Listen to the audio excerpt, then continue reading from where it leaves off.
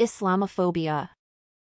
Polls in various countries discovered that large proportions of the population have negative opinions of Islam and Muslims. These negative opinions are known as Islamophobia. What is Islamophobia? This is an intriguing question that we are going to answer in this article. What is Islamophobia? Islamophobia is defined in terms of behavior and attitude. Behavior is all types of actions that is easily observed by anyone confronted with it, while an attitude is not observed directly. You can say that the behavior is the effect of an attitude. So, we can say that hostility, exclusion, rejection, violence, and discrimination are negative behaviors which are practiced towards Islam and Muslims. In other words, Islamophobia is an unjustified fear and hatred of Islam. When did Islamophobia start? Many people think that Islamophobia began after the horrific events of 9/11, however, it actually began 14 centuries before that. It started when a man called Muhammad ibn Abi Diallah announced that he received revelation.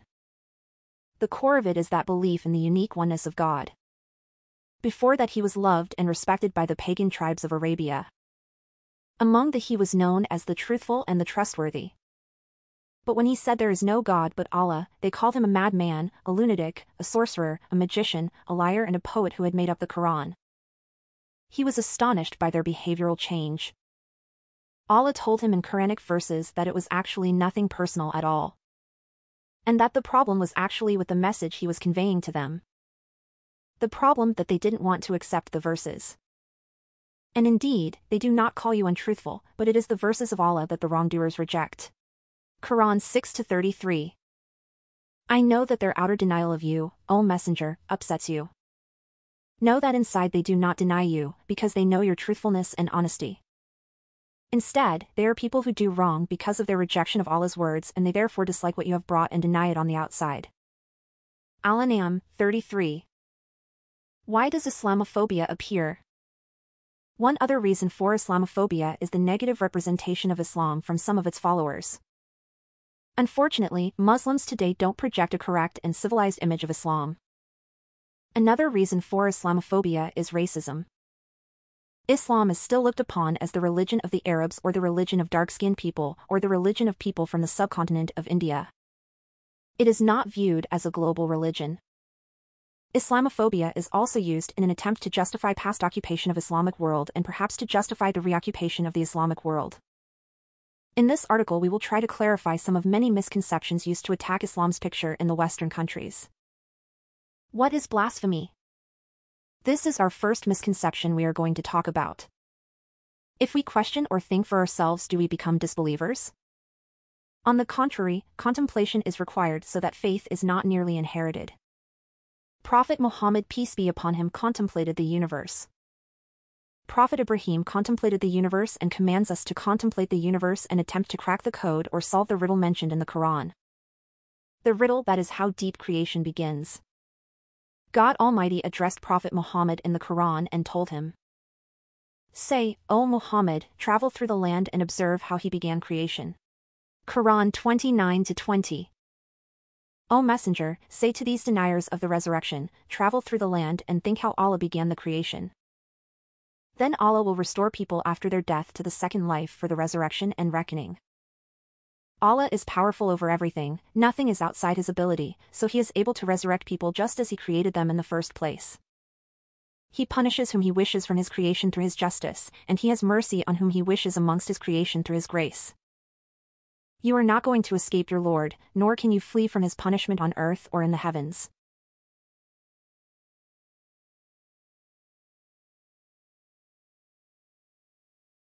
You do not have besides Allah any helper to take care of your affairs, nor do you have any assistant to lift his punishment from you.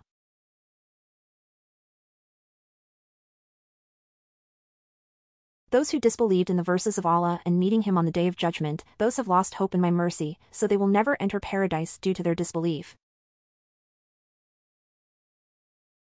And those will have a painful punishment that will await them in the afterlife. Al-Ankabut 20-23. The important question is, how do I think? How do I ennoble my brain? There are 4 types of consciousness. 1. Sensuous consciousness. When I see something using the sense of sight and I become conscious of it, likewise, I hear, I taste, I smell anything and therefore I become aware of it, that is sensuous consciousness. 2. Imaginative consciousness. I conjure a picture in my mind based on my knowledge of past experiences and memories. For instance, I can imagine a bag that you describe to me based on my memories and experiences of similar bags. 3. Illusionary consciousness. It is empathy or feeling what others are feeling. As if I see you and I feel that you are upset, but you are happy, this is illusionary consciousness. 4. Mental consciousness. Both humans and animals have those 3 types of consciousness in common, however, the 4th type of consciousness is possessed only by humans. It is mental consciousness, that is the ability to contemplate and use reason. This exclusive feature makes man unique. Whenever we enter debates with atheists, they reject mental proof, saying I want to see God. They ask, how can I believe if I don't see him? They demand sensuous consciousness. An atheist once said that he wants to concoct God in the lab. That means that he wants the creator to submit to his creation in the lab. If you want to think logically, then you must believe in the mind abilities and understand that mental proof is stronger than sensuous proof. How can we control our senses? The mind is what sets the senses straight. The sense of sight makes you see water in the desert.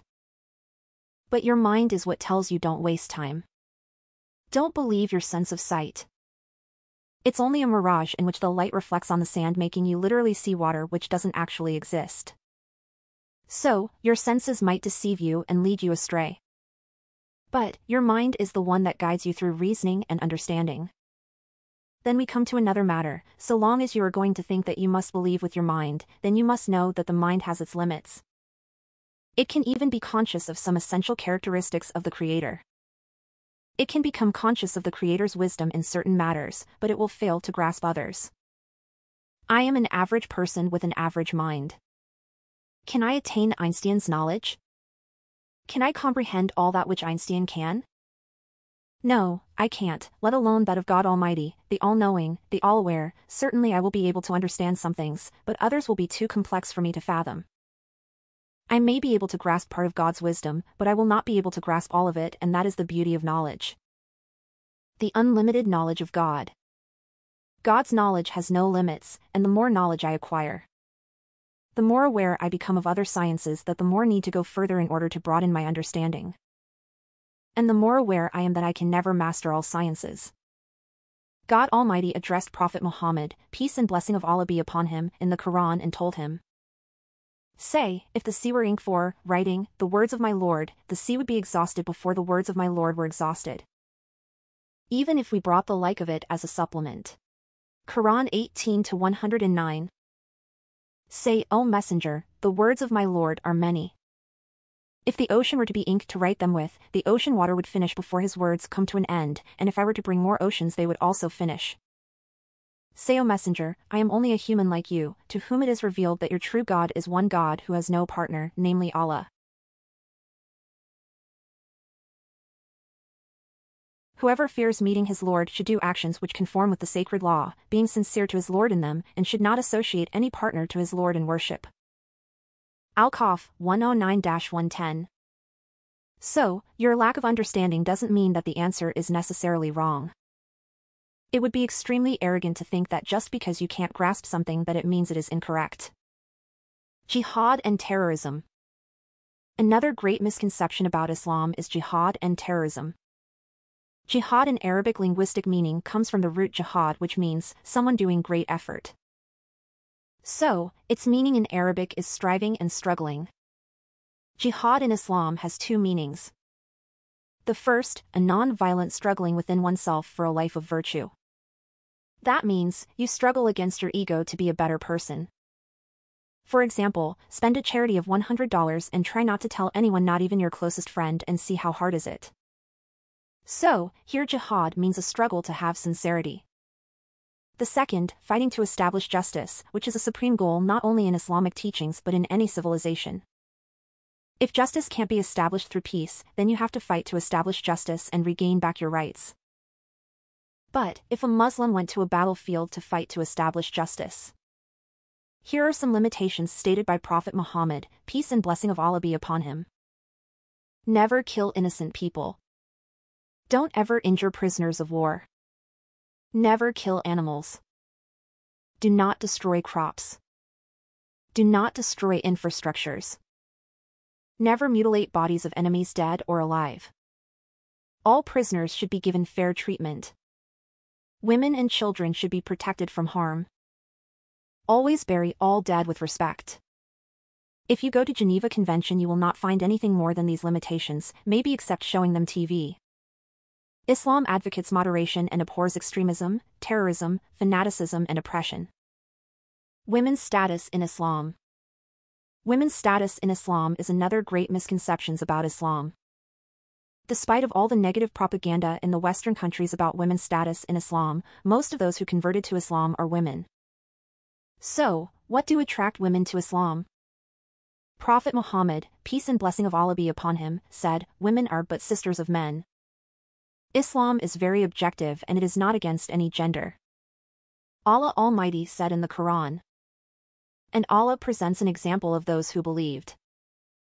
The wife of Pharaoh, when she said, "My Lord, build for me near you a house in paradise and save me from Pharaoh and his deeds and save me from the wrongdoing people." And the example of Mary, the daughter of Imran, who guarded her chastity, so we blew into her garment through our angel. And she believed in the words of her Lord and his scriptures and was of the devoutly obedient. Quran 66-11:12. And Allah also mentions an example to those who have faith in him and his messengers. That their connections with the disbelievers will not harm them or affect them as long as they remain steadfast upon the truth, the example of the wife of Pharaoh when she said, "O my Lord, build a house for me near you in paradise, and save me from the tyranny of Pharaoh, his might and his evil deeds. And save me also from the people who wrong themselves by following him in his transgression and oppression." And Allah also mentions an example for those who have faith in him and his messengers, in the condition of Mary the daughter of Imran who safeguarded her private parts from fornication. So Allah commanded Gabriel to blow into her due to which she fell pregnant through the power of Allah with Jesus the son of Mary, without a father. She also believed in the religions of Allah and the books revealed to his messengers, and she was obedient to Allah by fulfilling his commands and refraining from the things he did not allow. At Tarim 11-12. So, Mary and Pharaoh's wife are our examples as Muslim men and women. On the spiritual aspect, let's see if women are equal to men or not. Men and women have the same spiritual nature.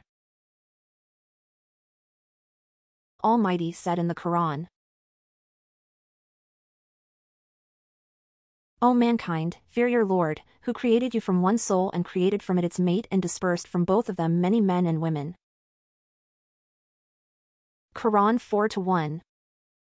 O people, be mindful of your Lord, for it is he who created you from a single soul, your father Adam, and from Adam he created his wife Eve, your mother. From the two of them, he spread many people, both male and female, all over the earth. Be mindful of Allah when requesting others by him, such as, "I ask you, by Allah, to do such and such." Also, be mindful of breaking relations with your blood ties. Allah watches over you and nothing you do escapes him, rather, he takes it into account and repays you accordingly. An-Nisa 1. So, this is how men and women are equal. We as Muslims don't believe that we are here on earth because of a mistake of Eve, a mistake of woman.no, this is something that we don't agree on. Actually in the Quran the blame falls on both of Adam and Eve. Both of them fall into the sin and ate from the forbidden tree. Allah Almighty said, "And we said, O Adam, dwell, you and your wife, in paradise and eat there from in ease and abundance from wherever you will. But do not approach this tree, lest you be among the wrongdoers." Quran 2-35. Allah told Adam to live with his wife, Eve, in the garden, with nothing to ruin their bliss. They were instructed to consume the delightful food from anywhere in the garden, but also to avoid going near a particular tree which they were forbidden to eat from. If they ate from the prohibited tree, they would become wrongdoers for disobeying him. Al-Baqarah 35. So, both men and women have the same duties and responsibilities. And both of them face consequences of their deeds in Islam. Why do Muslims women wear hijab? If you look for the pictures of great women in Christianity, you will find that all of them wear hijab. Hijab is a direct command from Allah to women.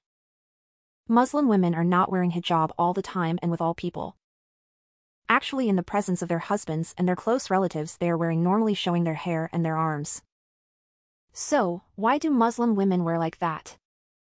Men have been using women as tools of enjoyment. God wanted not to let women for public use. This is a liberation for Muslim women. Hijab put the control in women's hand, which part in their bodies is permitted to be seen by others and not the opposite. Here we have discussed some misconceptions about Islam. If you need more clarification, kindly contact our chat team who can help you anytime.